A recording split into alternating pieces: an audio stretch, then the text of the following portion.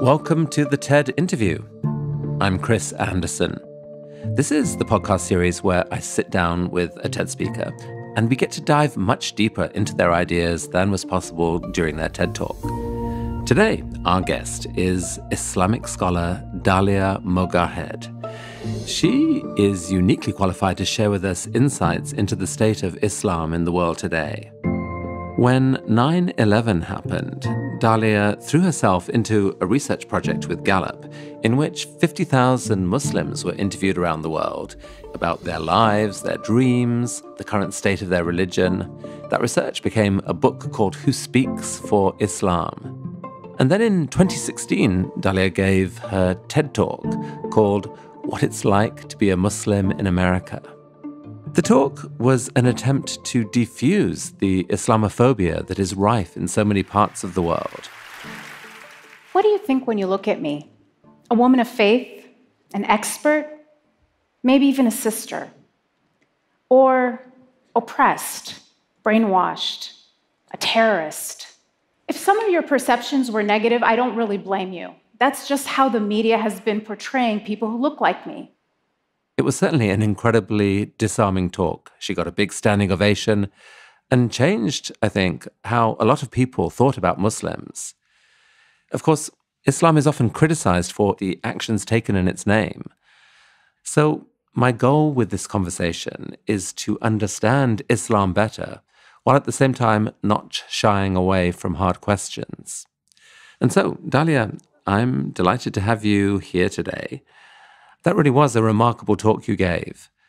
I guess it's so tempting to categorize people we don't know. In that talk, you helped us know you. What was the reaction to the talk? Well, I really wanted that talk to be a gift. I wanted it to be a contribution to the audience's understanding. I want it to be up there to give them the gift of a new idea. And what came out of it was such almost like a magical reception. I mean, I had so many people tell me how much they learned and how much they really changed. I remember one particular person, which right after the talk, actually at the conference, he was there as security for one of your guests. I'm not sure who. And he said, I think that I was really struggling with some of these ideas you were talking about. I think that I was really suffering from some Islamophobia, but your talk completely changed my mind, and I want to thank you. And I've gotten these messages from all over the world since the talk. I remember one I got from Jerusalem. A Jewish Israeli wrote me and said that she related so much to the ideas of the talk and how oftentimes her father, who's an Orthodox Jew, is mistaken for a Muslim when he's traveling in Europe. And he himself, ironically, has suffered from Islamophobia. So I thought it was a great opportunity to build a bridge, to reveal a little bit more about the humanity of ordinary people, of Muslims. And it was really important to me at the end of the talk to make sure that no one thought I was an exception, that no one could sort of dismiss my experience as just that one person as the exception to all others. I really do believe that I am entirely ordinary, and my story is so representative of so many other people. Mm. Well, there are 1.5 billion Muslims in the world, and I guess no one who cares about the world actually can avoid a conversation about Islam, even if they're not Muslim themselves. Islam is deeply involved in so many aspects of world politics. So many of the scariest, hardest debates and conversations about the future involve Islam in some way. And we're going to come on to those and try and tackle some of those in the next hour or so. But first, I'd just love to know some more about you, Dalia. Tell us about your life. Well, there's so much to. Where do I begin? I'm beginning in Egypt. I was born in Cairo to two educated professionals, two engineers. My parents upwardly mobile, upper middle class family, educated across the board. My mom was one of 10,000 students who was a woman in the class of aeronautical engineering in the University of Cairo. So she was a trailblazer, broke a lot of glass ceilings in the 60s. And the only one out of 10,000? The only woman at that time in aeronautical engineering. And my parents met in college. They then later, got married and started their family in Egypt. And we moved to the United States in 1980 because both of them wanted to pursue a PhD. So we were in Madison, Wisconsin. That's where we ended up, and that's where I grew up. That's where I went to kindergarten all the way through college. And it was in this small college town that I really formed my ideals. For anyone who doesn't know anything about Madison, it's a very deeply progressive town. It's sort of your typical liberal college town, but even a little bit more. I mean, it's known as the Berkeley of the Midwest. And I was steeped in this culture of social justice. I came of age in this culture, and it was my framework for understanding the world. And I remember stumbling on a book in my school library when I was 15 years old. And to my surprise, I learned that my faith, which I always held as important and a part of me, and my deep passion for social justice were actually integrated. They were very related in the history of the country that I was in, and it was in the person of Malcolm X that I learned for the first time that Islam was deeply ingrained in the history of this country and deeply relevant to the struggle of liberation in this country. And that was when I really transformed from being a Muslim in America to being an American Muslim. It was by learning about Malcolm X. I went from it being the religion of my parents, something I was inheriting, to something that I was now going to learn about deliberately. Was there a moment where you just consciously said, this is going to be a core part of my identity? There was. It happened, around when I was 17, 2 years after this process, after reading Malcolm X and studying the Quran. And it was then that I decided to wear hijab, when I decided to practice the hair covering and the modest dress as a statement of identity, really. What it started out as is almost a statement of protest, a declaration of independence from what I believed was an oppressive standard of beauty that was imposed on women. And I wanted to say no to that. Well, so talk a bit more about that, because on the face of it, many people's gut reaction is to say, Islam, hair covering, what could be more oppressive than that? The religion is assumed to be one in which women are oppressed. You found an argument and a belief that was actually the opposite of that. Talk more about that. Well, I think it's important. It's so hard to talk right about the hair covering, why it's for me felt very empowering, without first explaining the core belief of Islam, what really drew me to it as such a path of human liberation. And it was the idea of the oneness of God.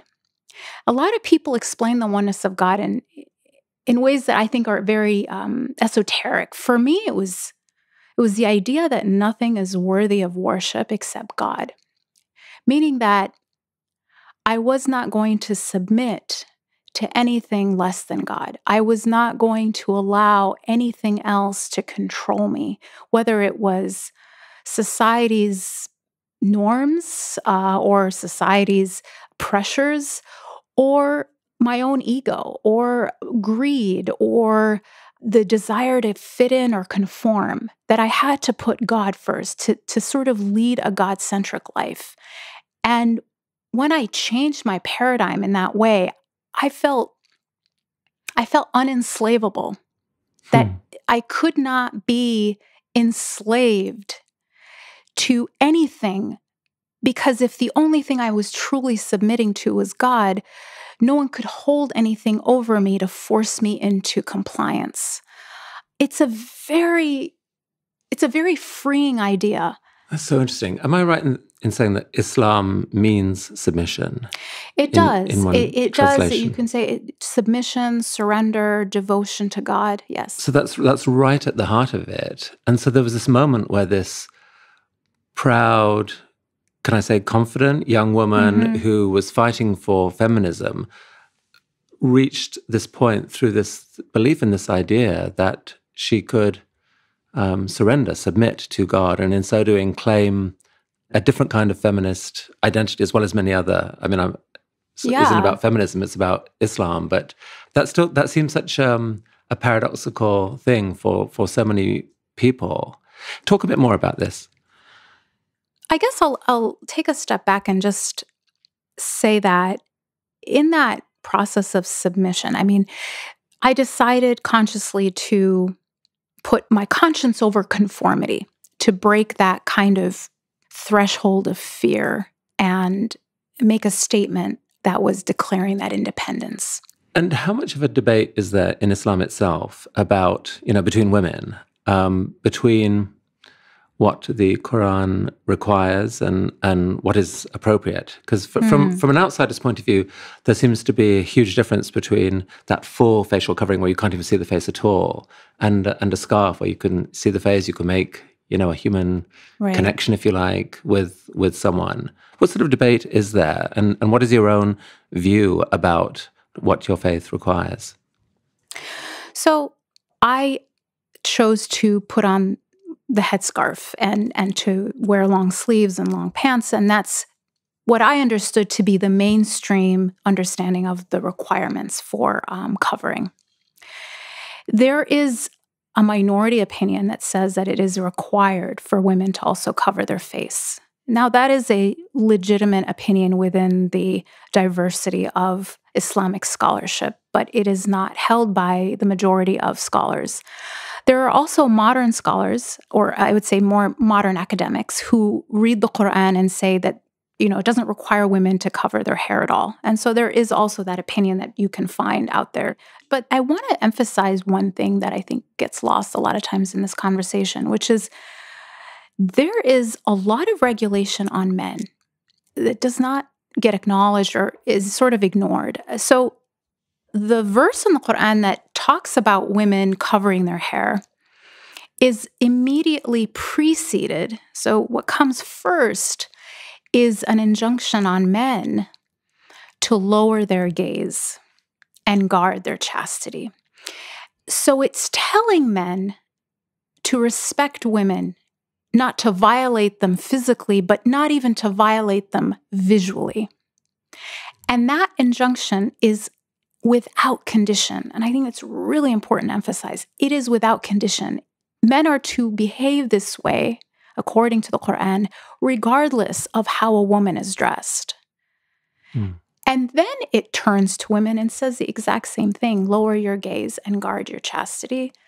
And then instructs women to don a headscarf, or to take the headscarf that they're already wearing and cover the rest of their body. The idea that Islam's ethical framework around modesty is only pertaining to women, while men are, not given any limits, is not true. And do you think most Muslim women believe this? Believe that it's that the suggestions in the faith are basically fair? They're fair to both genders, that they're wise, and that most women believe in them? Or do you think that a large number of Muslim women actually feel resentful that they have restrictions that men don't seem to have in the same way? They may have other restrictions, but not in the way they dress. So it's a really good question, Chris. I would say that I can never dismiss that some women do feel this way. But according to a study that we just published at the Institute for Social Policy and Understanding, we found that most Muslim women in America say that Islam is a source of joy and peace for them, that it is something that they are proud of, and they're at least as likely as men to say that. 10% of Muslim women say that they've experienced discrimination or associate Muslim communities in America with discriminating against women. So does misogyny exist in Muslim communities? Of course it does. But it does so, at least according to the data, in America as often as it does in any other faith community. Do some Muslims want to argue that the religion simply has a more realistic view about male-female biology, for want of a better word, that if you want to have a society where people value families, value the sanctity of marriage and so forth, you need to be careful that men, for example, can't always be trusted to behave if anything goes in how women dress. I mean, this was hard conversations to have in the modern world, but I mean, you look at the Me Too movement right now. Is there a conversation among Muslim women that says that doesn't surprise us that happened?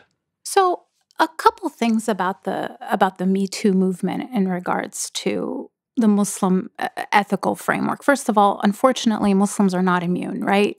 There are issues around sexual harassment and sexual assault in the Muslim community. So it doesn't protect you entirely from this issue, or at all sometimes. I mean, so I want to emphasize that this is a human problem. This is a universal human problem. Where hijab or modest dress comes in is much more in how it makes women feel about themselves, rather than, in my mind, limiting men's transgressions. It's about what this kind of a cover signifies to you, what it reminds you of, and how it signals to yourself the dignity by which you should be walking, the way that you show up in the world. It's a lot more about a reminder that I am to lead a God-centric life. What about the many millions, I think it's fair to say, of young Muslim women who, growing up in many parts of the world, who perhaps don't seem to have the same kind of choice that you had? You embraced the faith. You took a decision to wear a scarf. A classic story is of, the 14-year-old girl who is married off and has no choice but to spend her life in a burqa when she's in public and just live a sort of very restricted life, in a family, perhaps as one of several wives. Is that something which within Islam there are efforts to change that situation and give girls more choice? Well, first of all, I mean, this scenario does exist, of course. I think it's a lot more rare than I think the Western media would have us believe, but there's no dismissing that it does exist. So the absence of choice is always a problem. It will always be a problem, as far as I'm concerned, as a Muslim, as an American, as a human being. So anytime a person does not choose when they're sort of forced into a situation that becomes a source of injustice, I do want to emphasize a couple things, though, that oftentimes these situations, like you mentioned, children getting married off, are attributed to Islam. So, for example, Yemen is a place where the average age of marriage is like 14, and we attribute it to Islam. Well, this is a Muslim society, and that's why they have child marriage. We ignore the fact that in Algeria, also Arabic-speaking Muslim majority society, the average age of marriage there is 2 years older than in the United States. It's 29.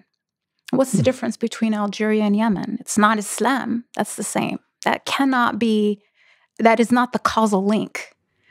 They're both Arabic-speaking Muslims. What is the difference? The difference is education and economics.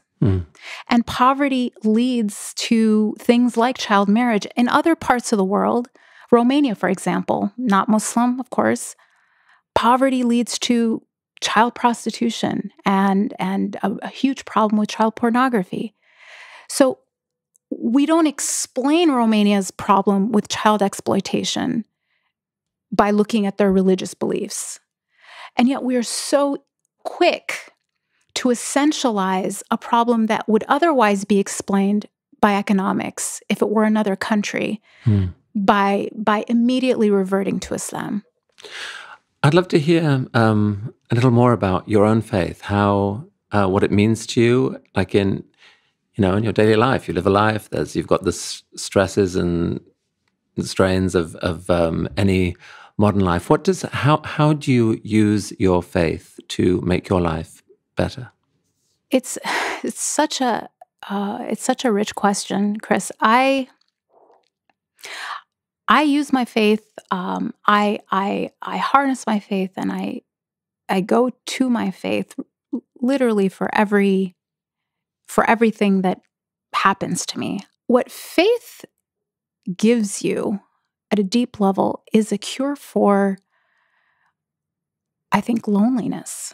It's a response to the modern world's isolation. It's to know that you're not alone in this world and that you're cared for deeply and loved by God. And that knowledge, that ability to call on God, helped me maintain hope in times where it didn't seem like there was any hope, where everything around me felt very closed. I pray 5 times a day. I was going to ask you that question. Tell me what that is like. What are those prayers? Are you asking for things? Is it worship? Is it meditation? How would you describe it? Well, it's all of those things. It is the 5 daily prayers for a Muslim. They're actually called salah, means connection. So what you're doing is connecting with God 5 times a day. They're short periods of time, 5 to 7 minutes usually.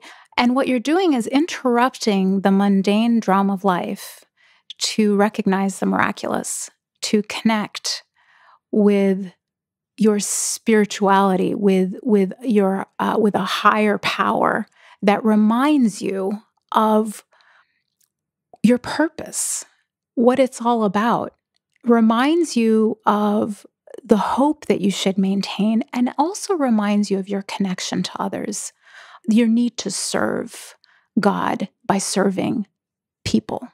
Do you believe that that God has a plan for your life? Is that part of the faith? I absolutely believe that He has a plan for every single one of us.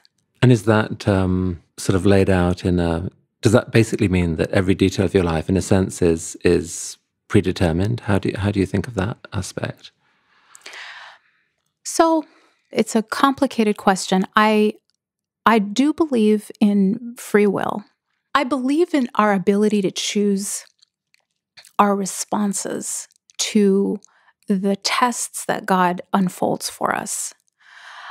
But I also believe that the things that tend to happen are predetermined, are written for us, and we are discovering that reality as we move through our life. I mean, this is similar to the kind of wrestling that I think I grew up with as a Christian, believing in God's plan, but trying to make sense of, well, how does that reconcile with my free will? If I have free will, then if he already knew it, is it really free, etc. Yeah. And a related question to this is this question of how you, like, if you believe that God is this all-powerful force, how do you reconcile when terrible things happen? When the boat sinks in the Mediterranean and 200 refugee children die.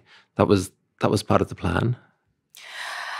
I have to believe it was part of the plan. And we were never promised paradise on earth. We were promised a human experience that is filled with tragedy and filled with trial.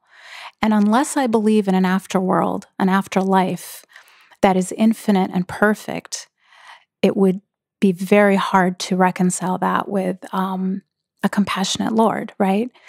So what I think many believers in general, but Muslims believe, is that this world is a test. It is filled with imperfection and with trial and with incredible hardship. And we are tested to see how we will respond to those things. Because it's only in the environment, in the ecosystem of a test, of a hardship, that human compassion can truly manifest. It is only if we are tested that we can show patience. It's only when, in the midst of difficulty, that our virtue can truly become apparent. I mean, this belief in the afterlife is hugely consequential for anyone who's religious and has that belief. What do modern Muslims believe about the afterlife for non-Muslims? Like, do they believe, as certainly the traditional Christian belief is that unless you're a Christian, you go to hell, period. Is that what most modern Muslims believe today still? So there's a lot of ways to look at it. And there is certainly a contingent of Muslims who definitely believe if you're not a Muslim, you're going to hell. That exists. That's out there. Another way to approach it, though, is that everyone is going to be held accountable for what has reached them of truth.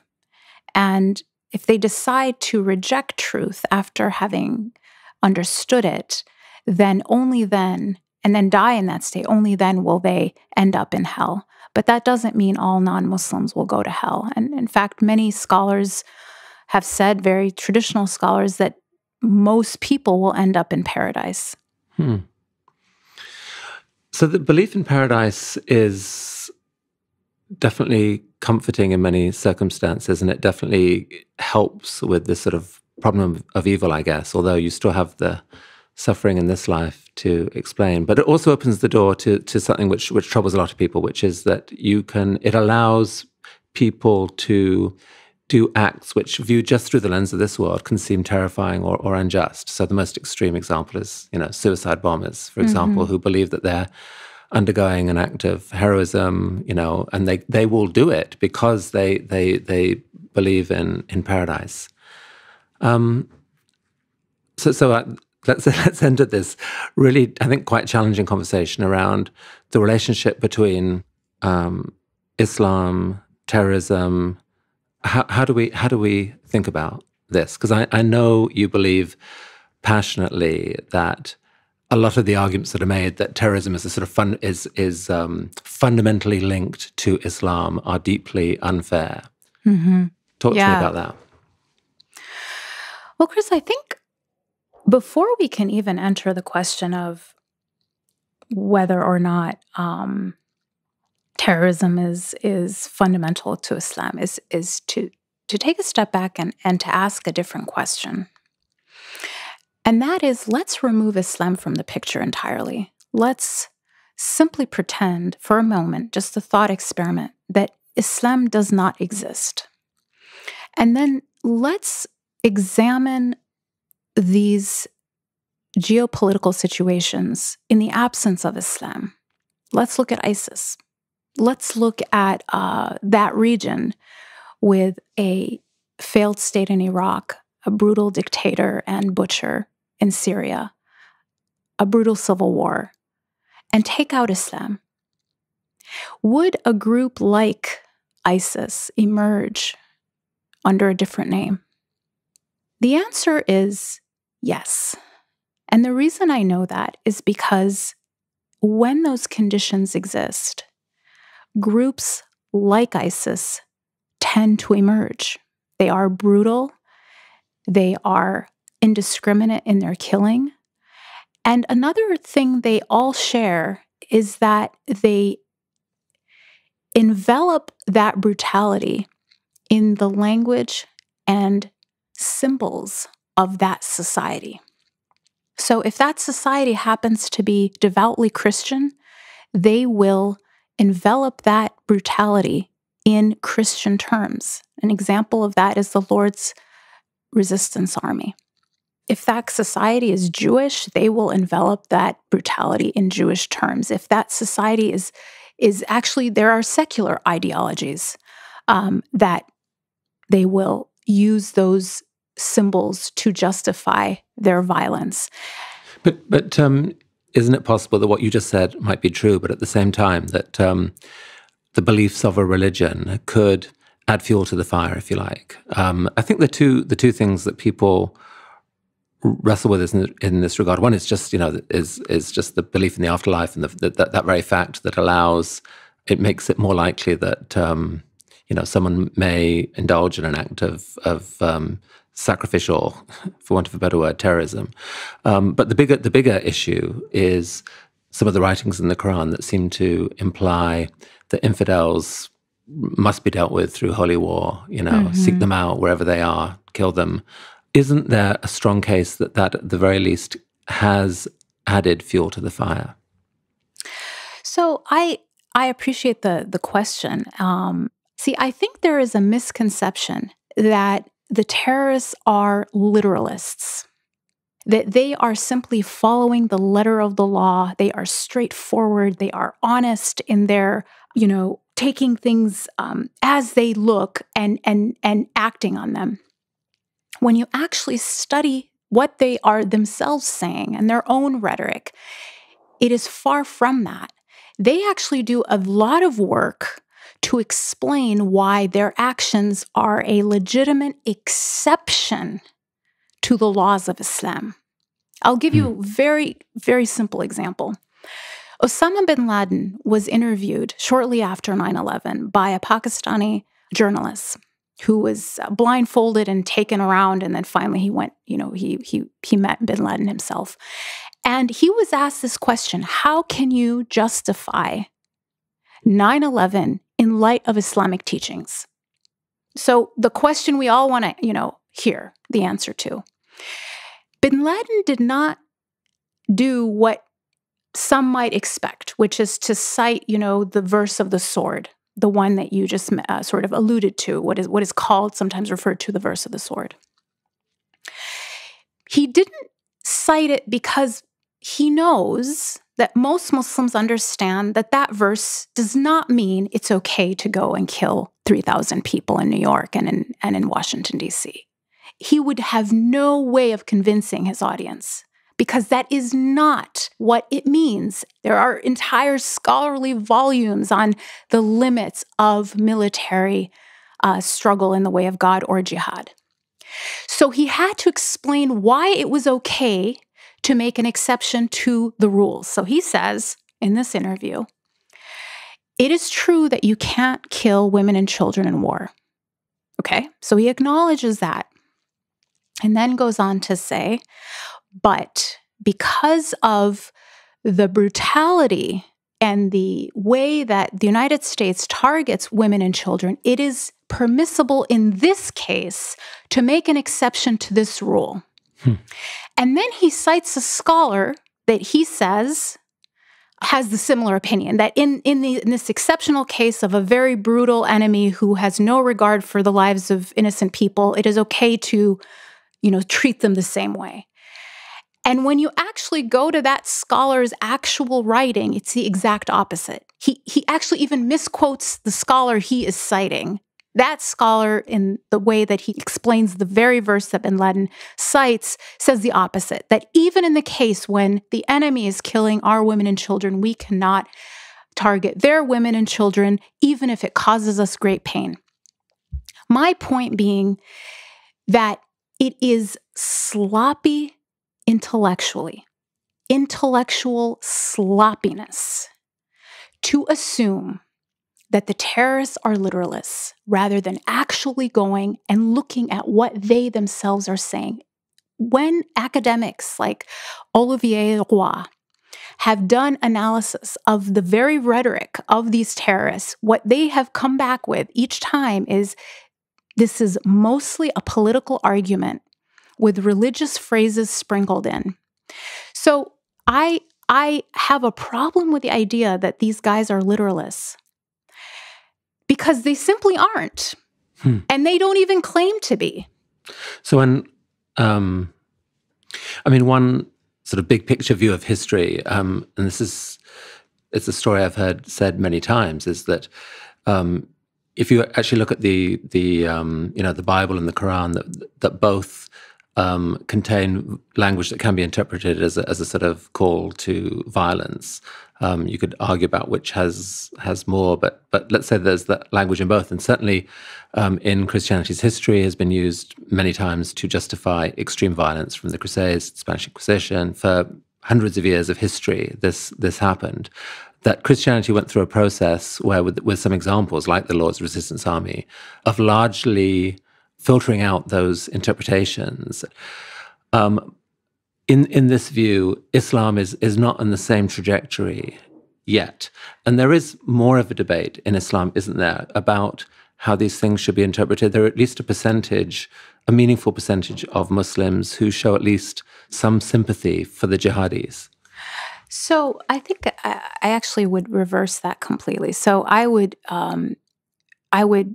posture the following: the freelancers or the religious deviants in the form of ISIS and groups like them are actually a very modern phenomena.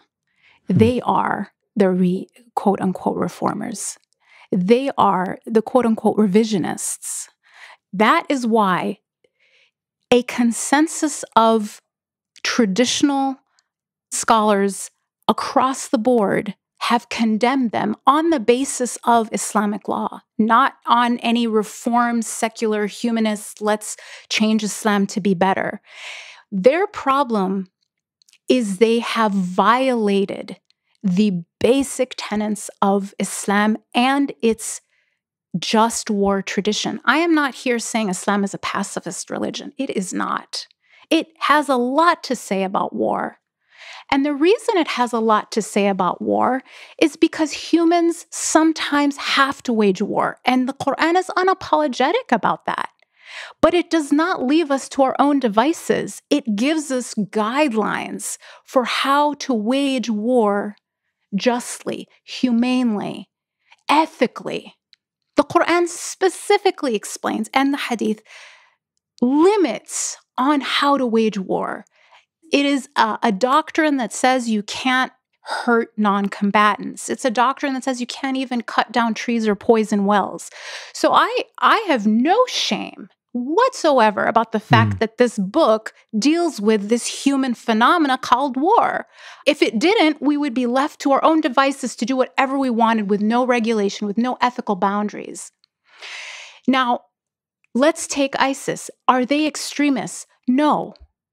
An extremist is someone who reads a recipe book. Let's say the Quran is the recipe book. If my recipe says add 2 tablespoons of sugar, and I add a cup of sugar, I'm an extremist. They don't do that. They read it's 2 tablespoons of sugar and they put a cup of cyanide. That's not an extremist. That is a deviant revisionist and a product of the modern world. But I just want to emphasize one thing that I think doesn't get mentioned. Who do terrorists kill? I mean, who's the victim of terrorism in the name of Islam? Yeah, in practice, it's been largely Muslims. They are the central and most prevalent victims of this problem. And I think that we have to take a step back and really ask, at what point do Muslims get afforded the assumption of innocence? The assumption of not even innocence, just human decency that I think we afford most other human beings. I am a mom. I'm a taxpayer. I'm a coffee lover. I'm an American.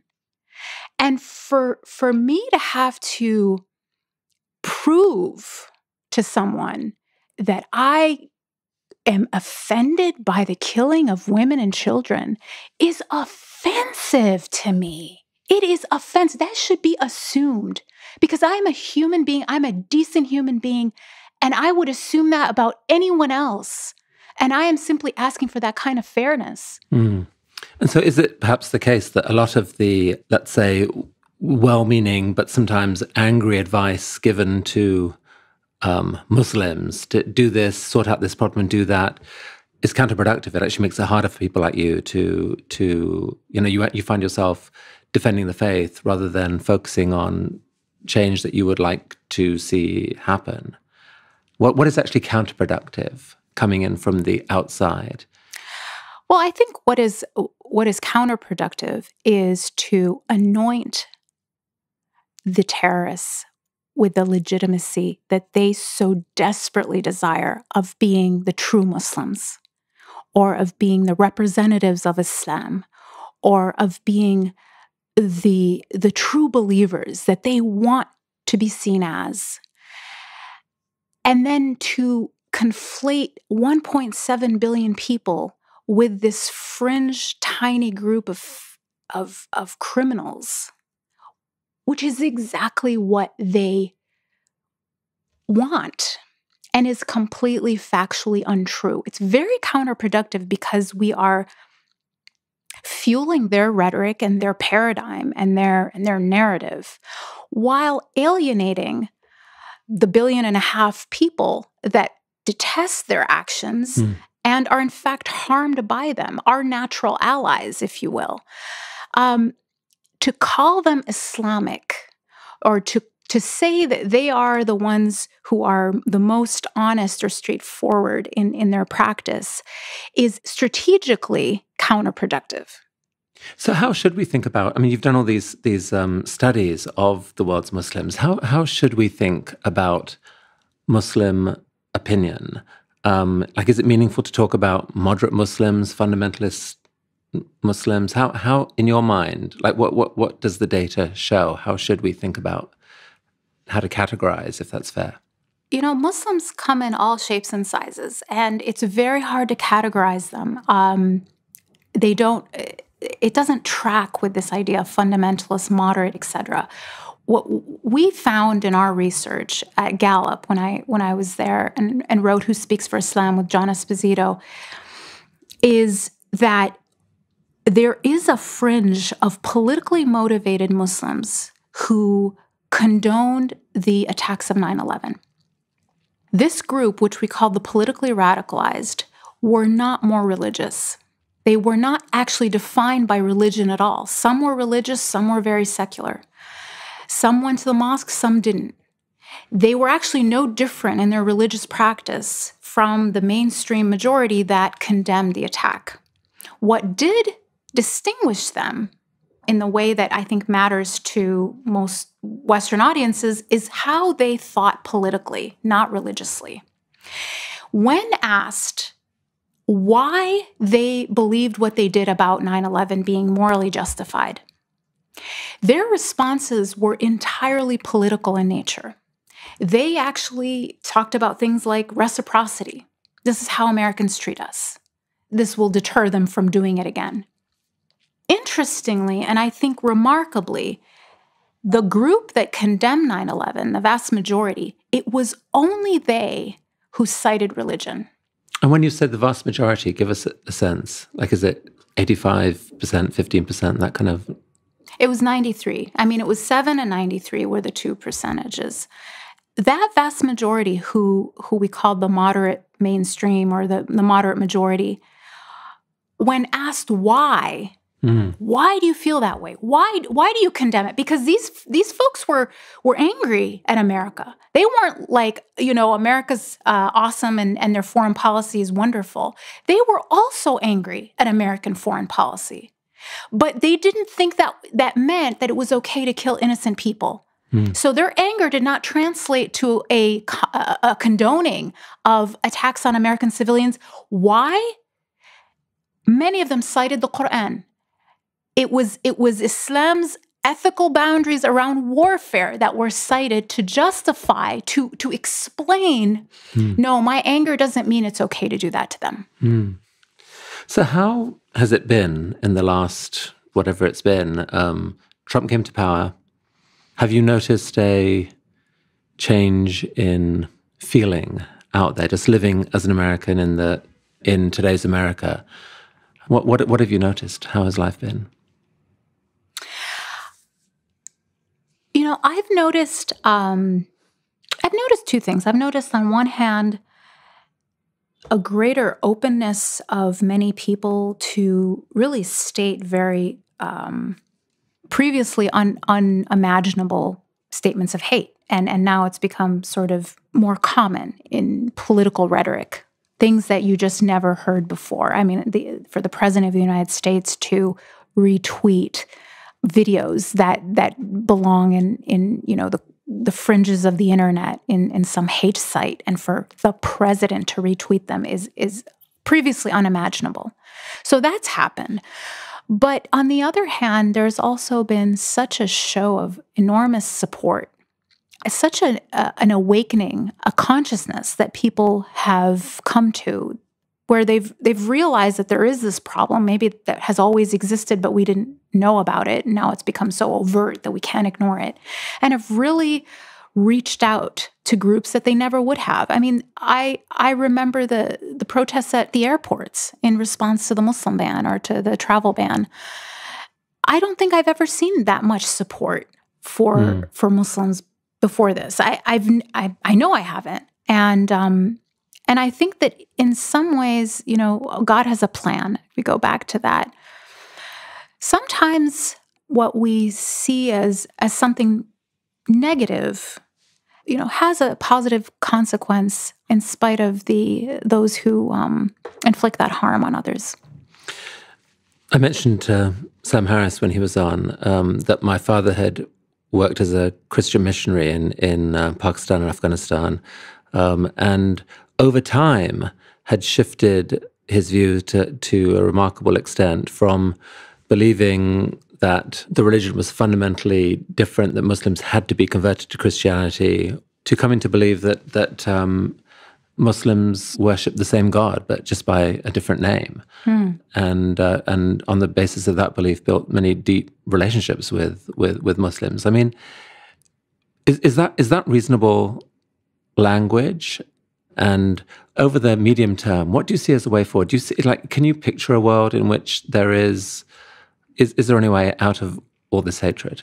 Well, I want to say a couple things. First of all, I completely agree with your father, and I agree with him because that is the Quranic view. Quran says, our Lord and your Lord is one. Say to the people of the book, our Lord and your Lord is one. I believe that because that's what the Quran teaches me.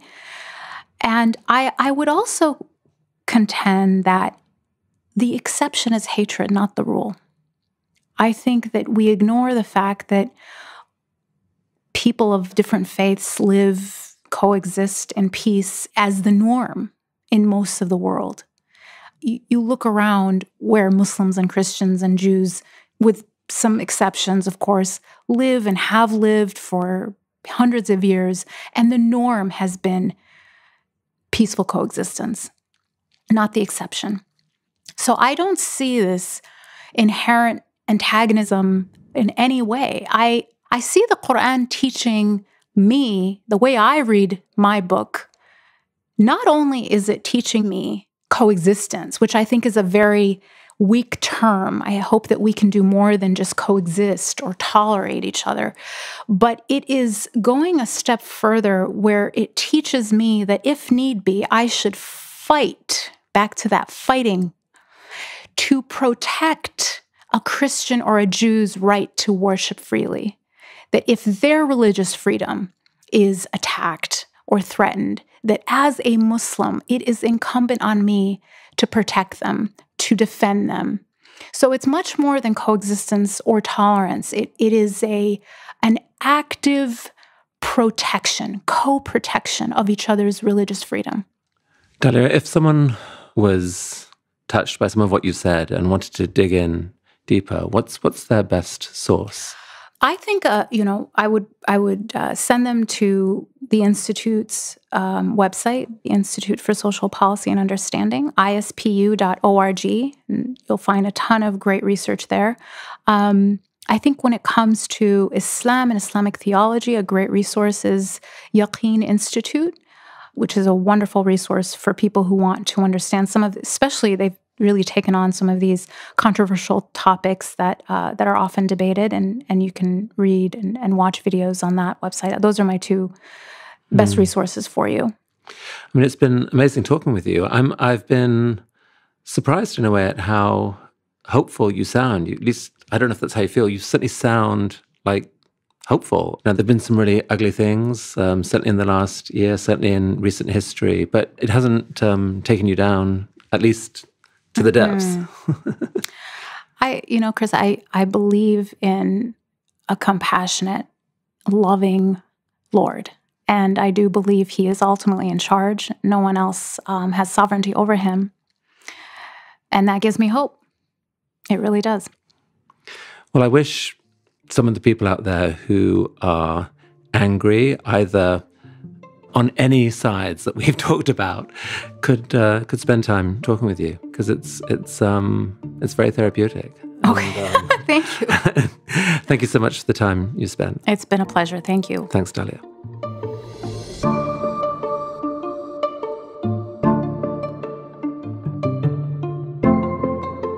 This week's show was produced by Sharon Mashihi. Our associate producer is Kim Nederveen-Petersen. Special thanks to Helen Walters and Imam William Suhaib Webb.